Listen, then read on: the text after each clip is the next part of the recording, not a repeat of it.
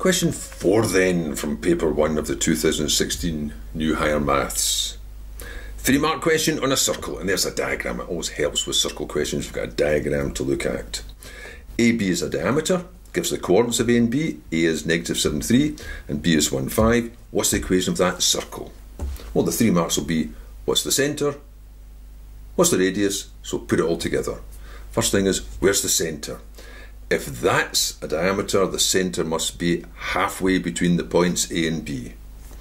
And the first mark would be for simply stating that. You could show the calculation if you like, but sometimes it's quite obvious. If that's halfway along the line AB, then its x coordinate will be halfway along the difference in the x's, and the y coordinate will be halfway along the difference in the y's. Halfway between 3 and 5 is 4, you could put that straight away. Maybe -7 and 1, it's not quite so obvious immediately what's halfway between them. You could say they're 8 apart, so go halfway, which means go 4 forward from there or 4 back from there. But I'll put down the conventional working. You'll get the halfway if you take the average of the numbers.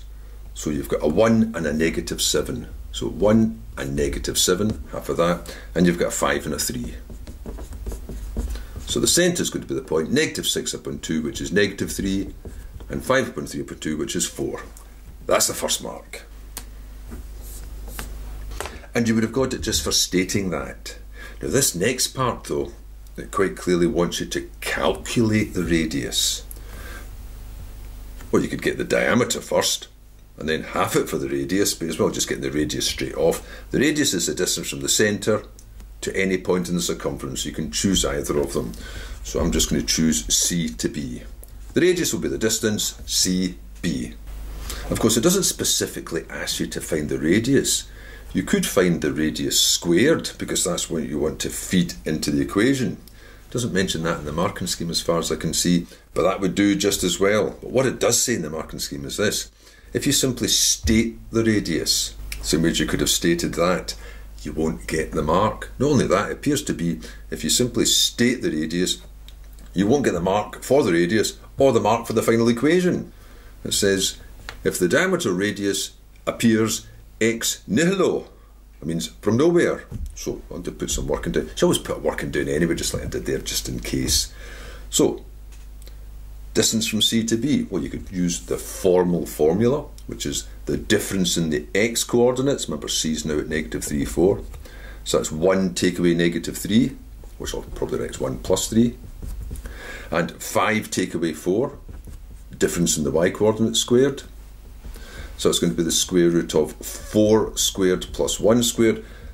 So that's root 17. That would get a mark. Or you could have done the distance from A to C, which would have been exactly the same. Or you could have worked out the distance from A to B, but then you'd have had to half it afterwards. The last part is just put it all together. So what is the equation of the circle? Well, the form for a circle is x minus A squared, y minus B squared equals R squared. I'll just put that in little inverted commas because that's just the form of it. Didn't actually mention it anywhere. So what have I got in this case? X minus the x coordinate of the centre. So it's x take away -3. To save writing it all again, I think I'll just jump in with plus 3. Y minus the y coordinate, y minus 4 squared equals R squared, which puts that back up to 17. That's the third mark. Don't leave it as root 17 squared. It is the square of the radius, yes, and the radius is root 17, but if you leave it like that, you won't get this mark. You have to simplify that down to 17. And again, make sure you show some working for this radius. They seem to be quite stringent here by saying you wouldn't get either of these 2 marks if you jumped straight in with R equals root 17 without any indication of where it came from. I suppose you could have replaced it with a little, if you had a little triangle. Maybe if you drew a diagram, you had a little triangle that showed the sides there were 4 and 1, and then got your 17 from that, because that's 4 along 1 up. That means it wasn't coming from nowhere. It wasn't ex nihilo. Oh. But there it is. 3 marks.